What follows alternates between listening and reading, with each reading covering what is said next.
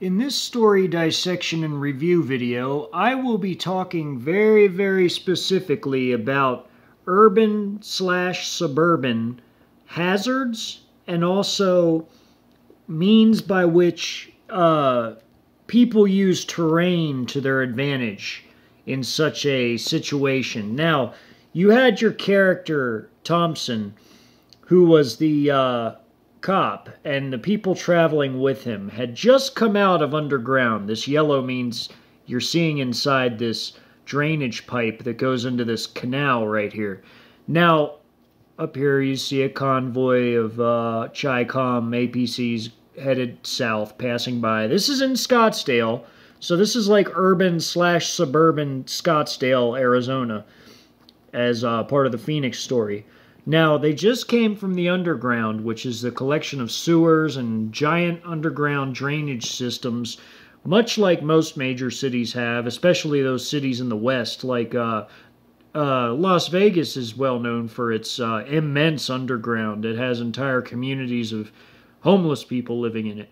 But one day, that very same concept might apply to more than just that class of people, when there's foreign troops shelling and rocketing and dropping munitions all over urban areas. So I featured that prominently in my second story with the Phoenix Underground. Well, there's people living in the underground areas, and you had Thompson and his little group come out here in part 14, and right as they got to the top of the canal, you had this neighborhood over here, this giant suburban sort of a housing development. You can see the little driveways, the houses, the fences that separate the yards. Here's the walkway that went between the backs of these properties here. You can see these little yellow boxes. These are rooms that I'm letting you see through the ceiling in to see that there's a CHICOM sniper and spotter team in each and every one of these buildings. Now, what happened was the moment that this group got to the top of the canal, two of the men were sniped by snipers in these houses. Now, mines were laid in this field between this canal right here and the housing development right here. There was a bit of a minefield laid. Now, there's many ways mines can be laid. They can be actually dropped from planes. They can actually be sent with rocket artillery, or even shell howitzer artillery can lay mines. So I didn't go into exact details of how so many anti-personnel mines were laid so quickly during the initial invasion, because I believe this was like day 2 of the invasion. I didn't go into detail about that. It could have been done by hand, artillery, or airdropped.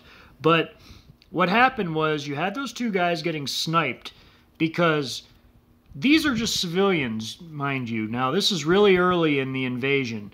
Most civilians are not hip to the type of dangers that will be around in such an environment as a urban and suburban environment.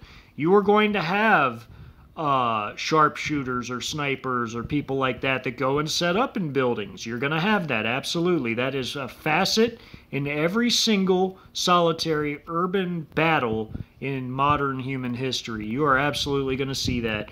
So I featured that prominently in the story right here in part 14.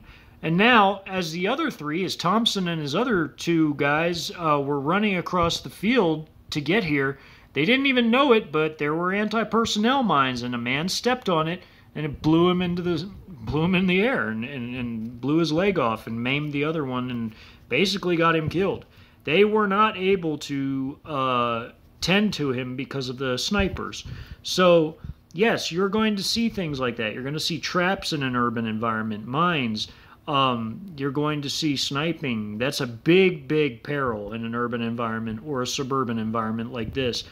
Well, they got through this area very carefully, and they made it mostly by staying on walkways, on like brick walkways or stone walkways and driveways, and they went from place to place until they got to this walkway here, which offered them some measure of cover and concealment. Now remember, hitting moving targets is very, very difficult, especially when you have like a bolt action sort of a sniper rifle like these snipers maybe had. Even if they didn't, it would have still been difficult to hit a fast-moving target, which is why I featured them in the story sprinting from place to place and also staying on walkways and pavement to avoid mines and booby traps. And they also ended up looking for traps because once they lost a man to the mines here, they were very cautious after that. And these fences here on each side of these backyards, they went zigzag in a zigzag pattern, running the whole way up to get to the park that they got to. And then they had to cross the park by zigzagging and running behind boulders and mounds because they encountered chicons and foxholes in that area in the park. And there was a park at the very end off this little mini map. There was a park with playground equipment and things like that, and the chicons were dug in there. Well, needless to say, Thompson lost his other guy that was left, the one guy that was left with him, and it was just him. So what Thompson did is after he got past the playground, he went into a wadi system, and a wadi is like a ravine in the middle of a desert that is formed from either wind or water from when it rains in the desert. Sometimes they wash out whole areas of desert and make these wadis, which are giant cracks in the earth. Here's the canal, and here's the wadi system. And you see they're using this terrain to their best advantage. They're using the wadis to keep low profiles, to keep their silhouettes low, so that they're not as easily seen and picked off from a distance. And you had this battle raging here, and this is part 16 here, where this battle was raging over here at this industrial park. Now these are like warehouse type buildings, and they're all being surrounded by a Chicom tank company and a mechanized infantry grenadier company with their APCs and tanks. The tanks are these, and then the APCs are just the regular boxes. And you see that all these warehouse type buildings and industrial buildings are being surrounded, and you can see the inside of this one. See this wedge going in, and these two columns, another squad going in behind them, and they're fighting inside of here. Well, Thompson, after watching all this battle rage, he went up this wadi system to right here. And now that takes you to part 20 in the story. When he goes in this drainage culvert and literally curls up in this culvert and treats his wounds from that fragmentation anti-personnel RPG round that basically he was on the edge of it when it blasted, and a little bit of shrap got caught in his legs. He had to go in that culvert and rip his shirt off and give himself some emergency first aid, and he ended up spending the night in there because he hadn't been to sleep in a long time. Well, while that was going on, you still had that battle raging. I mean, it had calmed down a little bit at night, but this is just when he arrives to the culvert to hide in it underneath this road right here, this street going into the industrial park. And over here, you know, you see the blown out walls and rubble of these warehouse buildings. You see the Chicoms right here along this rubble tossing grenades in. They're about to go in there and storm the place. There's a few Americans right there behind the rubble. You see their APCs, and you see their different formations they're in, and you see their IFVs and APCs. See, here's an APC. There's a guy in the turret. Here's an IFV, an APC, IFV, and of course you got a main battle tank right here, which was one of these.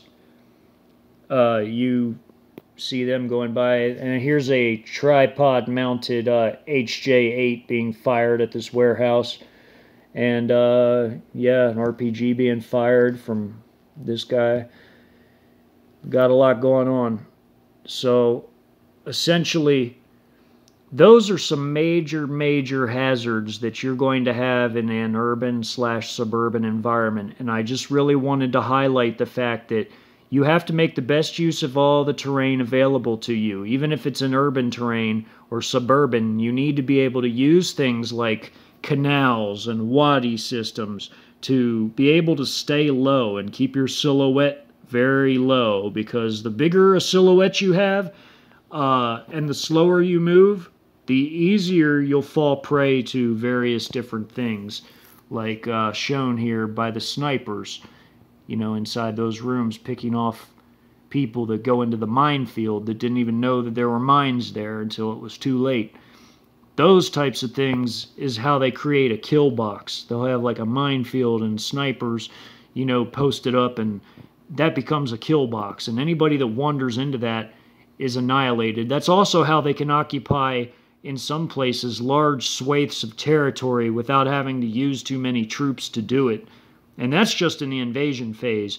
Now, in other areas, they will be devoting a lot of troops, like you see them trying to basically subdue this entire industrial park right here in the suburbs. Now, this is all in Scottsdale. Parts 14, 16, and part 20, where it ends with Thompson going in the culvert in part 20, that all takes place in Scottsdale. And he was trying to get out of the city because, again, evacuation, just like in the Broken Bow story, evacuation is one of the most important things, and more so than ever in an urban environment. You do not want to get caught in an urban environment, because an urban environment is basically just a giant death trap. The whole thing's basically a kill box. But in the next video, I will go into actual urban tactics as shown in the second